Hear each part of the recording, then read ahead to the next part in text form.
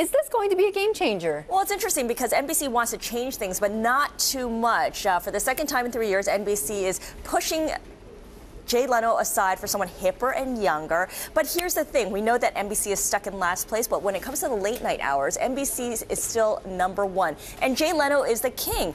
His ratings are ahead of CBS's Letterman and also Jimmy Kimmel of ABC, and especially in the key 18 to 49 demographic. But the writing was really on the wall when ABC moved Jimmy Kimmel to 11:35 p.m. earlier this year. We've seen Kimmel gain ground on that 18 to 49 demographic, which, by the way, sets advertising rates in general. Yes. Jon Stewart, whose show airs at 11 p.m. on Comedy Central, which is on cable, is also a threat, as is Stephen Colbert, who comes on right after him. So is the Tonight Show very profitable?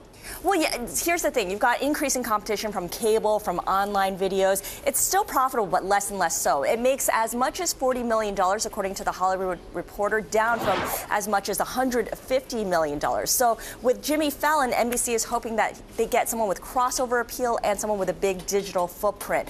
Fallon doesn't necessarily have Leno's interviewing skills, but what he does do is those sketches very well online. The viral videos. Like Michelle Obama dancing with her.